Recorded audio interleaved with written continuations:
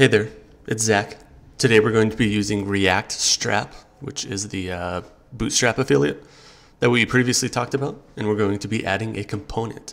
So right now we are where we last left off. I currently used npm start. I have the app running, and we're still at hello world.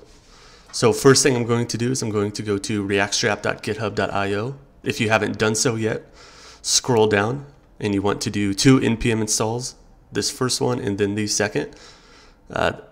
Just so you know, the -- save actually imports it and makes sure it is on your JSON, your package.json. So after that, just to reiterate, we're going to import the Bootstrap distribution into our source index.js. All right, so from there, we're going to view components, and first I want to add a navbar. So this will be the navbar. It's pretty great right now because you can copy and paste it. So I'm going to go into my source directory here. I'm going to create a new file called my_navbar.js. I'm going to copy this exactly. And then I'm going to paste this. I want to change example to my navbar.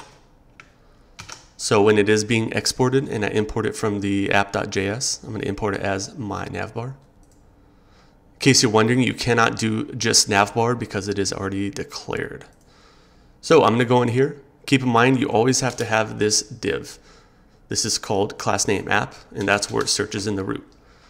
So in here, since we're not going to use this logo anymore, I am going to import my navbar, again uppercase, from. Then I'm going to do a dot period to search current directory, my navbar, then I'm going to close it as such. When I save it, it should refresh to nothing because there's no longer anything inside of this. And I'm going to simply use JSX rules, and I'm going to declare my navbar with a space and a self-closing tag. I'm going to save it. To the left, we can see it compiled successfully, and we now have our local navbar. In the future, I'm going to show how we're going to add a lot of components and also some routing, and we're going to continue adding more. And with this, how we're going to create our single page application using pretty quick and pretty easy copy and pastable Reactstrap code. If you have any questions, please feel free to leave them in the comments. Thanks.